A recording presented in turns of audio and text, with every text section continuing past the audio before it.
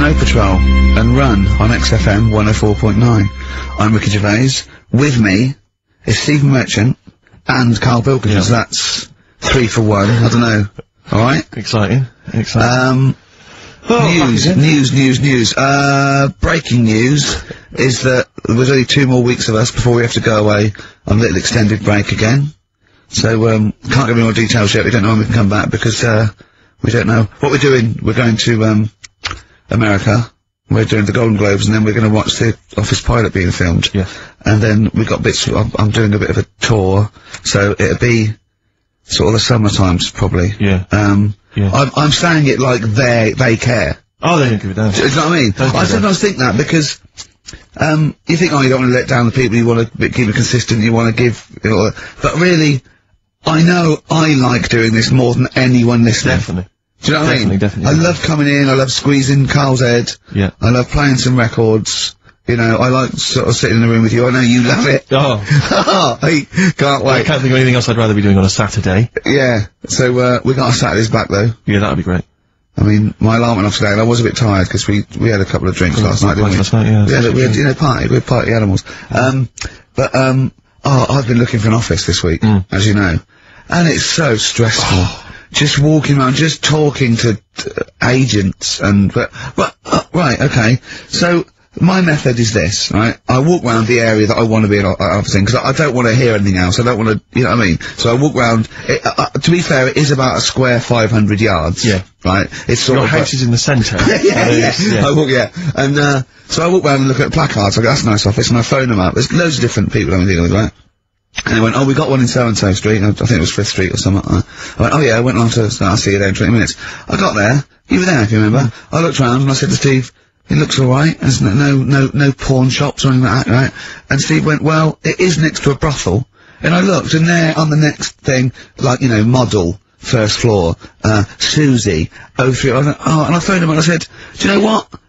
Don't bother coming here. No, I said, no, I said, because it's next to a brothel. He went, yeah. I went, right, okay. Just for future reference, I don't want an office literally next to a brothel, right? When I go to work, I don't want to walk past prostitutes. Call me old-fashioned, Yeah, right? as you're going into work, there's a prostitute. Yeah. Morning. Morning. Oh, she's got a cappuccino. Yeah, Starbucks, yeah. Business good? Yeah, it's a bit slow at the moment. Well, it picks up later this evening, does it really? Good. And, I said to him, I've got so my New Year's resolution is being like a little fascist when it comes to business. And I said, also future reference, no crack dens and no wild animals in the porch. And, I just can't believe it. There's always something wrong. We went to one, right? It got there, right? And, a woman said, oh, I'm new here. She didn't know what keys she was using. And she went, it's the 3rd floor.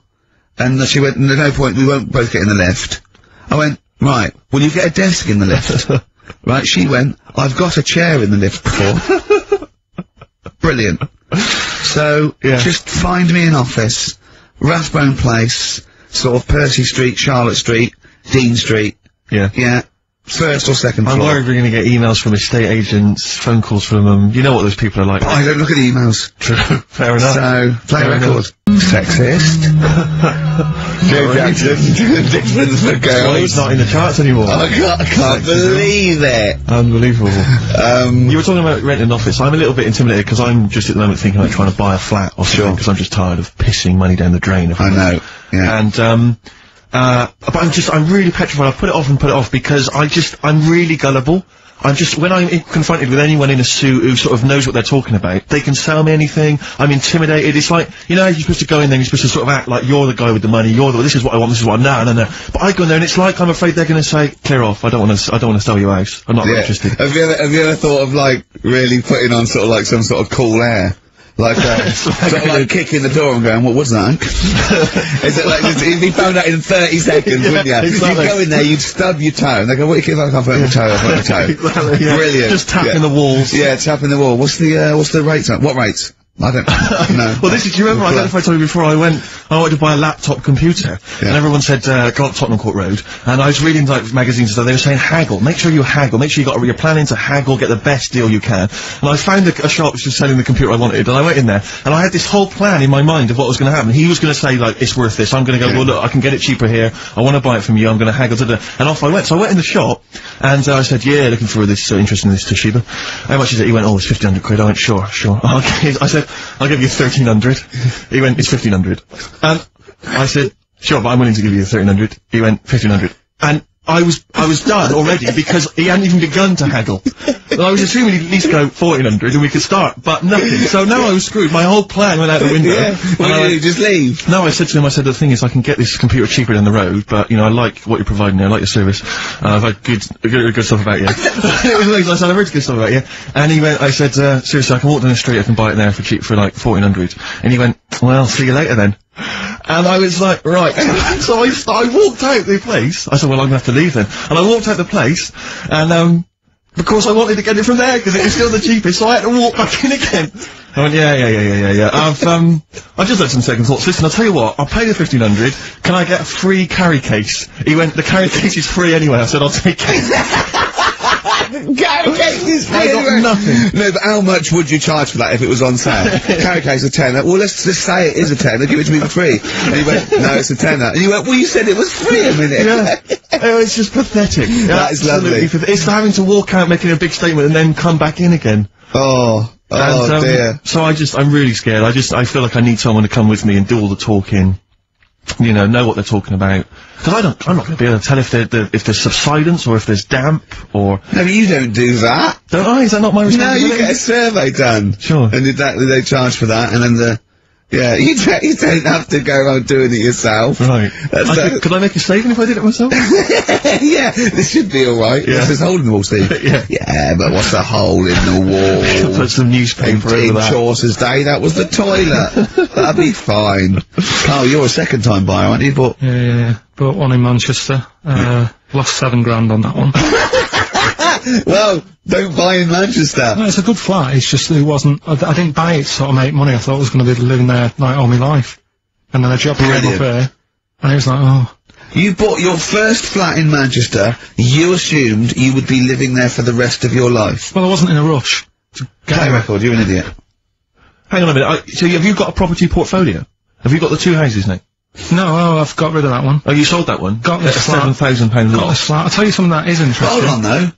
What? £7,000 lost. It's a flat in Manchester, but it could only cost about £8,000 anyway.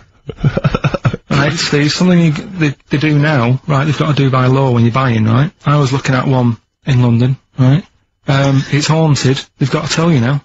Right, don't talk shit. I'm telling you now. Record. I'm telling you now. Yeah. There's no such thing as ghosts. That is ridiculous if that appears on a legal document. Right, if there's anyone who sells flats and does that for a living. Yeah. Right, email in, because I'm telling you now, that is a fact. She sort of dropped it in. I said, oh, nice feel there. And she said, yeah, well, that'll be the ghost. Just dropped it in, that's all they've got to do. And then I was like, what? And I went, oh, yeah. That's what I've got to do, is it? So that's the legal thing. Did you drop it in? So in court you go, did you drop it in? Yeah, I dropped it in. Play a record, you're an idiot. That's David Gray, and this year's love. If you're in love, I hope it lasts. It's only January. What you got for us, I just thought we ought to maybe go through some of the emails. I mean, I don't want to query the calibre of some of the emails we get sent on this show, but, here's a typical one, Rick. Go on. There's no name, it's just from Glicko, that's his email address. It's just a question to you, Rick. Did I see you walking around Marylebone High Street last Sunday? Yes. Okay. Well, I don't know. Well, I was in Marylebone High Street last Sunday, yeah. Yeah, but did you see Glicko? I didn't see Glicks. Okay. I didn't see the Glickster, Alright, this is one from M. Ricky, what do you think of Richard Bacon's show? I can't decide if he's better than you. Nor can I. Any thoughts? Nor can I can't help her out on that one. Sure. That's a really personal thing. She's got to dig deep. She's got to look at both of us. She's got to find out what she likes. Yeah. And then whether I provide more of that than Baker's. Yeah. I mean, Baker Foyle's brilliant. Yeah. I'm not going to put myself up against him, so I can't help you. Next, Steve, next. Well, there's a lot of emails last week, which were saying how much they enjoyed the Christmas specials. Thank you very much for that. That's very flattering of you. There was also a couple There was one, it was a guy, I'm sorry that I think I might have deleted it, but I should have sent a reply, because there was a guy from Canada saying, if there any chance you're around in March, whether you could pop in and have a surprise birthday dinner for his wife. Oh, why don't you keep that? I can't let it go now, can I, you idiot? Okay. I really apologise for that. Yeah. This is from Anne-Marie. She says that she loves the podcast. She listens with her 7-month-old baby. That cannot be a good idea. And she says this to you, Carl. If you had children, what is the most important lesson you'd want to teach them? I mean, in a way, if you sort of look after a kid too much, it doesn't learn that much. But if you let it learn by its mistakes, it'll probably grow up all right. But there are some mistakes you can't afford it to make to learn from. Yeah, driving a car the wrong way down a motorway. Testing if the fire really is hot. No, but say like the time... Does broken glass really taste horrible? These are lessons you don't want it to learn from mistakes. Yeah, you can tell them that. Yeah, but what I mean is there's certain things that... I just think there was a kid who grew up in our avenue, right, on the estate, who... When it was born, right, we kind of thought it's got no chance, this kid, because its man was a bit of a rumman. You know, a rumman? Where's that? No, just like, you know, she liked going out and having a fag and like having a drink, and she's never at home. It's the one who had the horse in the house. Sure. Right, which I don't want to go over. Sure, it's old news. It's out there, isn't it? If you want to find out about the horse in the house. But she had a kid, and everyone was pretty surprised when they saw it because it was a good-looking kid. Which was a surprise because, like, you know, the man wasn't that good-looking, the dad was a bit rough. But it came out, and she was showing it around the avenue, going, "Look at this I've had." And she was chuffed with it because it's probably like one of the newest things she's ever had, because everything else was always sort of second hand and what have you. But suddenly she's got this brand new little baby, right? Anyway, as it grew up, right, those looks went. Right. And I'm not talking getting old, I'm talking by the age of about 3. It looked rough already, right? And all that just happened because that's the life it was in, right? Yeah. So like it had like a patchy head. Its hair. It had a patchy head. A patchy head. It's just sort of. It wasn't a North American Indian. What do you mean, a patchy head? Just his hair was patchy. He used to chase sort of cars and stuff. It's cars. Sorry. What do you mean? That's what he did for his. Sorry, did she let it get raised by wolves? No. But all I'm saying is that at the end of the day, what is it that makes a person? Do you know what I mean? Now, I don't know what state he's in now, but maybe he learned all his mistakes by the age of 4. I'm guessing he's not chasing cars now, but at least he's done it. I'm guessing he is. Yeah. Do you know what I mean? At least you can go, yeah, I've been there, done that, and you don't go back to it, and you can get away with doing dafter things when you're a kid, can't you? I nearly killed a man once, right? Okay, right. Did you? That time when I was in Wales, and I was having a walk with my dad on the cliffs and that, yeah. I just picked up a big rock, right? Chucked it off the edge, and as I chucked it off the edge, I noticed a fellow was walking down below. Jeez. And I missed his head by like inches. Now, I've never chucked a rock off a bridge or like off a cliff or anything. And it only took one man to almost lose his life for you to learn that lesson. Yeah, but that's how you learn your lessons, yeah. isn't it? See, a lot of people would have said that maybe your dad should have said, "Wait, Carl, what are you doing?" No, but he didn't know I was doing it. I didn't say I'm going to chuck this off here. I just picked it up and chucked it. And like, as I let go of it, I noticed a fellow was down there. You live and you learn. That's a little mantra. Right. You live and you learn. So the woman who's had the kid, sort of look after it, feed it, make sure it's got shoes and that, but let it roam about. That's great. There's the advice for you, Anne-Marie. I love that. Good luck. Just let your 7-month-old baby roam about. Carl, a lot of people are absolutely fascinated to find out how you met Suzanne, your girlfriend of how long? Ages. Yeah. And they can't comprehend how, well, I suppose that there's any woman out there. Well, there's someone for everyone, isn't there? Yeah. That's always my thing. And it's reassuring, I think. You know, we chatted about the face transplants and that. You know, there's a face for everyone. It's philosophy, isn't it? Yeah. I mean, it's really unbelievable. No, there is someone for everyone, no matter what condition you're in or whatever. Yeah. Because I read on the email, someone emailed in an old Chinese proverb, It's something about everything, no matter what it is, has got one talent. And that's the same way in a relationship, innit? That everyone, you know, there's always someone out there. And that I like the Chinese. There's another Chinese proverb that I learned on an email. Go on. He who cuts the wood up warms himself twice. Yeah, that's good. That's good. Yeah. And then someone sent in that one about too many Chinese cooks spoil the broth. What? Well, why is? Well, that's. I don't know. I don't know who slipped the word Chinese in there, but I heard it was too many cooks. Well, it was just all sort of Chinese proverbs and that. One of my favourite on the same subject is a camel is a horse designed by committee. What do you mean? Well, I mean, it's having a go at the camel, and it shouldn't. But it's just, you know, it's just a metaphor. And if you wanted to design a horse and you had that vision, but you let 12 people in the room have their say, it wouldn't come out as you wanted it to do, and it wouldn't be as good. A vision is more perfect than committee, because everyone having their say, it becomes anodyne, it becomes compromised. Whereas the best things you can do is have an idea and have a vision and auteur that. Rick, can I just say now, I can tell from his look that he's thinking, which committee designed the camel? Well, I'd say, why would you request the ump bit? Because that's just going to get in the way, isn't it? I mean, I've always said that about a lot of animals. It's like we've doubled up on a lot of them. We've chatted about elephants and mammoths, one or the other. And that's the same with a camel. I'd have that up there as what they're doing. They were good years ago in the Jesus times and that. Don't need them now. You know what I mean? We've moved on. Well, not people who use camels to cross deserts. What other? Bedouin communities. I'm going to throw some animals at you, and you tell how you'd have improved them if you'd have been designing them. Okay? Mm-hmm. The octopus.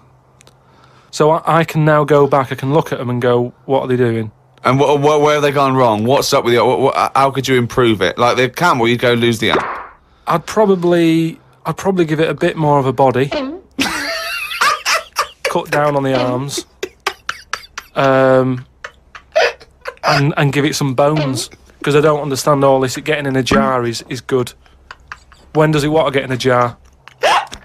It says... Well, it only wants to get in a jar according to your stories. No, but there's something that says it can get in a jar because it hasn't got any bones, but I don't know why I'd want to do that in the first place.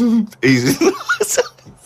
I can't even begin to answer that. Once again, you've claimed that you've read that they like to get in jars. I mean, how do they know that octopus like to get in jars? Oh, God, I love it. You can improve on an octopus.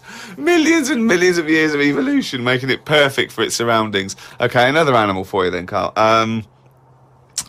Giraffe? What are they adding to the world? What are they doing? Well, it's not about what they add to the world, no, but is I thought that's what everything's about. It's about things are here for a reason. The reason they're here is because they didn't die. That's it. No, but there seem to be a lot of animals that are like... Do you think there's a lot of cheating? Is that what you're saying? I'm just saying there just seems to be a lot of doubling up. Yeah, so you get it down to like 8 animals that represented all of them. Okay, who would get in your team? You can choose 8 animals. This is what I'm saying. If I was Noah, I would have gone like, hang on a minute. I've just seen something that looks a bit like this. Let it drown and have a clear out. But he didn't. He was messing about saving everything. He was instructed by God to save everything, to be fair to him. Yeah, but if he's been given that job, for me, he's sort of manager of that job. So you believe Noah as well? You believe Noah happened as well, and he built a boat big enough to catch 2 of every species. You actually believe that as fact, do you? Well, it's out there in book form. Brilliant. All right. We haven't answered the question that we started with. How did you meet Suzanne? Just at work. Thanks. Oh, chimpanzee, that monkey! There was this airline, and it's having a lot of problems, and a lot of pilots too tall? Yeah, the cabin was so tiny. Only bananas were allowed in the cockpit for fuel. Anyway, there was a lot of strikes going on, right? Sure. Because I don't know what it was about. It was over money or whatever. Yes. And get something that doesn't need money. Yeah, but what else could you pay something in? Well, Rick, I mean, peanuts. Peanuts or fruit. Yeah. So anyway, the boss of the airline, he had like one pilot who he could trust, right? And that was his son. Right. But the problem is with a lot of these planes, you need 2 pilots. Of course you do. And he's like, if only I had 2 sons. But he didn't. There's no point harping on about it. Right? Sure.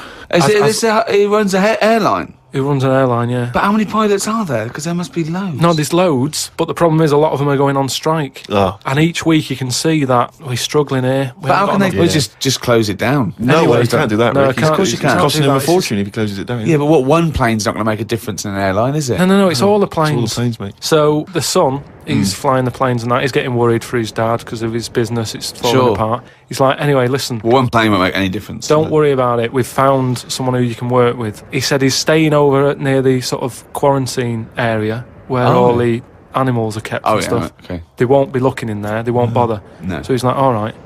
But there's no animal that could be a co-pilot, that's why. I'll see you. He'll meet up with you in the cockpit. He'll be having the cockpit, yeah, sure. So anyway, he gets in there. He meets them. At first, a little bit of a shock who he's going to be working with, but Why? he's thinking, as long as I can keep my dad's business alive, I can Not with keep one a job. plane. Everyone's happy. Then one day, what happens is a little bit of a problem. Oh, dear. Well, what happened is one woman who was on the plane got a bit peckish, right? Right. And said to the air hostess woman, said, "I'm a little bit peckish. Have you got any sort of nibbles and that?" She went, "No, I got a sandwich." She said, "I don't really want a sandwich. You want something, like the usual stuff that planes give out, just like a bag of nuts or something." What, are they not giving those out yet? So no, they don't give it for some reason. She was like, "Look, we've stopped giving out the nuts. We can get you That's a sandwich." strange, And the woman's yeah. like, "I don't want a sandwich. I just want some nuts." Do Yeah, you know what I mean? yeah, A sandwich is quite a big meal and whatever. I just want some nibbles, some nuts. Well, that's not available. So I Done. End of story. get- So she said, "Well, you're saying there aren't any nuts." She said, "But earlier I saw you put a tray outside the cockpit, right? It had a sandwich on it, 2 Cokes and 2 bags of nuts." Right. She said, "So you're saying there aren't any, but the pilot's getting Well, them." aren't they now? That was the last 2 packets. Done. No. So Let's go home. Well, I'll go and have a word with the pilot myself because you only put them out there a few minutes ago. He can't have eaten them can't. yet. I want You say some. you I'm cannot going go- over. no. I know, this is it. This Yeah. is. She was saying you cannot go over. She's going, No. listen, Yeah. I'm going to go over because I feel like you I'm being can't. lied to. No, you can't. So she goes, starts, No, and there's no the way. pilot can Well, they hear all can't get this in anyway. chat about the nuts and what have you, and he's thinking, what's going on out there? Yeah. He opens the door. right? Yeah. She gets a glance in. Monkey sat there with headphones. Fucking bollocks. White Stripes fell in love with a girl. XFM 104.9. 1:05 of a Saturday. That's what DJs say. Of a Saturday, yeah. Yeah, Of yeah. a Saturday. Fast approaching. Yeah, time fast approaching 1:10. What do you mean it's fast approaching? What's it speeding up, is it? Time's speeding up as it gets towards 2:10. Shut up. Ricky Gervais, obviously. With him, Steve Merchant. Yeah, and Karl Let's Pilkington. not forget Carl P, the K-Man. He's growing on people now. love him. People love him. People was thinking, oh God, he's too much. Now going, they love him. Like same as you. I mean, they still think you talk a little bit too much, but I mean, they love Karl. But I shouldn't say that because it'll rock your confidence. Exactly. Yeah. Yeah. No, I am a man of nerves. Sorry, I'm sidetracked because I'm looking on the internet here, on the website for XFM. Yeah. Because I was, well, partly bored, but also I was looking on there the other day. And that's nothing I said though, was it? No, Right. no. And there were some people commenting on the show. Yeah. And one person on there, I'm trying to find it, I don't want to misquote them. Yeah. Basically, as far as I remember, they said that we knew even less about the music than the DJs that are on in the week. Right. I think that is scientifically impossible. Yeah. So they've embarrassed themselves. Exactly. I think it's impossible. You can't know less than the people that are on I in the don't week. think so. It's just, I mean, it's like trying to multiply with 0. You just end up with 0. It doesn't make sense. I checked with Steve Taylor, the man with the knowledge.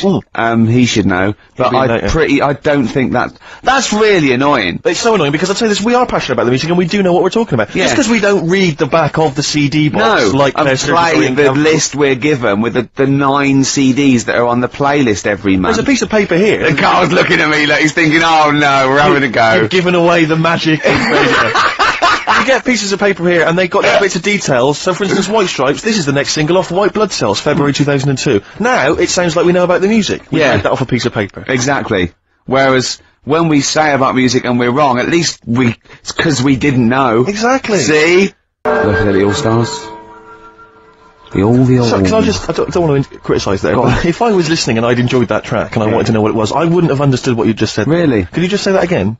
Low Fidelity All-Stars. Yeah, Low Fidelity, because you went Low Fidelity. I was doing me DJ. No, it's just you didn't know your mouth wide enough. I can't be bothered. No, sure. It takes too much. Look at listen to him crinchling his little crinchling. Crinch, you're not crinchling. You're not crinchling your Jaffa cakes, are you? If it wasn't going out on air, no one knew. I bet you're one of those people in cinemas that think you're being really quiet eating a bag of crisps, aren't you? Do you go to cinemas? I haven't been for a bit, actually.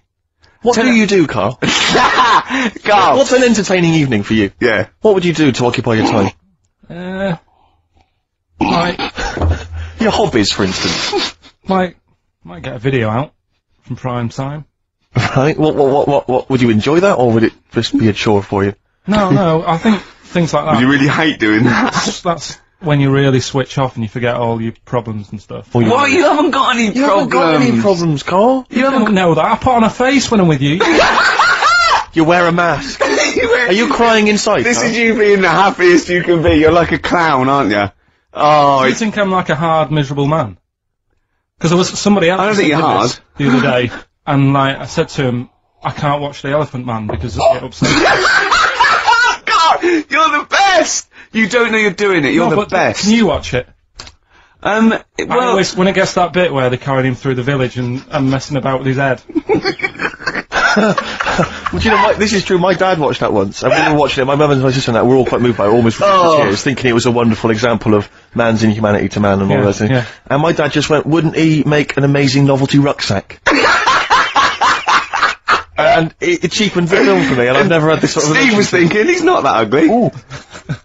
Blimey, here we go, we were laughing at Carl! Can we focus on one person at a time, Rick, please? Let's destroy him first. Oh, God. Tell him what you said to me when that record was playing about the Jaffa Cakes. He bought some Jaffa Cakes, which was lovely. He went across the road and he handed out the Jaffa Cakes. And then I went, oh, thanks very much. And then what did you say? I just remember learning at school, I'm not like making fun of the illness, because it's not funny, but they cure cancer. Jaffa Cakes cure cancer? Not like fully. Right. They just go some way to helping. Yeah. Do you know, it'll sort of help. If you've got it, you can't say, right, get me a load of Jaffa Cakes. Right. But I think it sort of puts a bit of a stop to it if you haven't got it. Do you know what I mean? It's like having vitamin tablets. Is this medically proven? Should we get Dr. Fox down here to confirm that? I can't. I actually can't cope. You're just play a record. Play a record. Can I just, if anyone has ever survived cancer thanks to Jaffa Cakes, please call in. No, but I didn't say He that. said, and then he went, it's the orange thing in it. And then he tried to read it. He said, I wonder if it's, and he tried to read out this scientific name. I'm gonna play this. That's my favourite one I've ever done. It's great, isn't it? Yeah, really good. Yeah. Because I always had a problem with Gomez before, because it always sounded like they were trying to sound like these world-weary Tom Waits style, gravelly voice. And they were 20. And they were like 14, yeah. Yeah, but I mean, that's great. That's really good. Yeah. Yeah, no, it's well done, boys. Yeah, well done. Yeah. Gervais gives it thumbs up. Oh dear. Can I play an Elvis Costello track? You know, I'd love to bloody hear some Elvis Costello. Why are we saying that? Well, you know why? Because we met him and he's a lovely man. We did meet him, yeah. And without wishing to show off. I remembered all the great songs he's ever done. I didn't like his spoken word much, too much. And some of his later projects I thought were a little bit, but his own songs from 1978 to about 1980 I thought were great. Why did we meet him? I can't just remember why we met him, Rick. Oh, I wasn't doing that. No, I can't remember. We won an award. Was it because we won another bloody award? Stop giving us awards, please. Oh, God. Not enough room in my house. Oh, dear, we've only got two. Yeah, and we haven't got one of those. The one was the BBC, so he's got a lot of room in his house. And I've got the other one, he let me have it, so he's got no award in his house at all. Can I, You can borrow it. Can I don't know who you're talking to someone. I spoke to Richard Wilson from One Foot in the Grave. I spoke to him. Yeah, but he's a lovely bloke. He's a really nice guy. But he said to me, could I do a cameo in the office for £40,000? And I went, could like Ricky do like an amusing pratfall or something, and then you just come in as a cleaner and go, I don't believe it. And he looked at me like, why have you said that? Why have you brought that up? I felt so guilty. Oh no! I so wanted to apologise. But why is it so? We know it's wrong to do that. I don't know why I said it. We know. Do we think, no, it's different for me? Exactly. We're in the business. I'll do a new twist on I don't believe it, and he'll go, that's the best I don't believe it twist I've ever heard. I don't know what I was thinking. Why did you? You didn't tell me that. I know, I felt ashamed. I felt really ashamed. Oh no! I was a little bit drunk, I wasn't thinking straight. Oh, it was so embarrassing. I was talking to a friend of mine who said, who was it? I can't remember, he said that he was watching it was a sports cast, which it may have been, Formula 1 racing or something like that. And he was, and there's a commentator, and the commentator's got to keep talking all the time. Yeah. And he was going, and there's the team, oh, good to see so-and-so's girlfriend in the audience. And he said he saw, and it cut to Richard Wilson in the audience, and he went, and the bloke went, and there's 1 foot in the grave. I love that. He knew he had to say it there, but he couldn't just name all the characters. Oh, that's fantastic. And there's 1 foot in the grave. Oh, dear. That'd be brilliant. And there's The Office. I don't... Brilliant. What, you're putting us alongside 1 foot in the grave, thing that's been going like 10 years and when all this, you're putting us alongside, it beat us, Steve, get over it. It beat us in the Comedy Awards. No, I was just saying that you're an identifiable face if you're at a Formula 1 event. You know. Okay. Old. Grumpy. 1 foot in the grave. Yeah, 1 foot in the grave, exactly. Yeah. Anyway, Carl, any thoughts before we move on anything we've said so far? Elvis Costello. Well, I'd like to play, Red Shoes. Are we ready Not yet, I'm just saying. What? Do you know who his dad is? Declan McManus. No, I don't know his real name. Declan McManus. He was a big band leader in the 50s or something, wasn't he? No, he was in the White's Lemonade ad. Oh! Was he? Oh no, there's so much to do with that. Good, so we're catering there to the audience listening who are 50 and above. Well, I don't, and I'm the target audience. I'm a secret lemonade drinker. White's lemonade. You must remember that. Never heard that. Oh, those chimps that drink tea. Oh, once, right, in school, we had a French dictionary, and you know, ice cold coke on the back of my throat, singing hello summertime, it's the real thing. Remember that? No! Oh, you were there. We translated that into French. Is that the end of that story? Yeah! That's the end of the story. But I know it in French. Do it. But it doesn't make sense. We just literally did the word. Go on, let me hear it. I can't believe you remember this. Tres fois, coke, solidaire, among gauche, chante, bonjour, estival, jump, celebrate. That's the only French you know, isn't it? It's not even French. We just did it word for word. It doesn't make any sense. Can you say another word of French? Can you quote Le plume Shakespeare? de ma tante. Can you quote friend. anything else? Is there anything else you can quote other than that? Is there anything else you learned at school that you can remember word for word? No? Nothing. Le chat est le mieux. I don't just mean French, I mean anything. English, maybe a bit of poetry that you can remember? Of course I can, yeah. Go on, quote a bit of poetry for me. Like what? Whatever you remember. Light through on the window breaks, it is the east and Juliet is the sun, the rise for sun and kill the envious moon, was really sick as well. Anyway. What do you want? Really count. What? Shakespeare doesn't count? No, because that's everyone knows that one. Oh, going what then? What should I know? The Windhover by Gerald Manley Hopkins. Oh, you can't do that one. I caught this morning's morning minion, Kingdom of Daylight, still swing back, Dawn Falcon and his riding of the high. Hold on, no. We haven't done Carl yet. Wait a minute, K-Man. Anything you can remember from school that you learned, that you had to maybe, memorise? French. Not necessarily French, you could anything you can remember. This can be anything you remember from school, apart from the orange stuff stops cancer. Yeah. It's not the cough that carries you off, it's the coffin that carry you off in.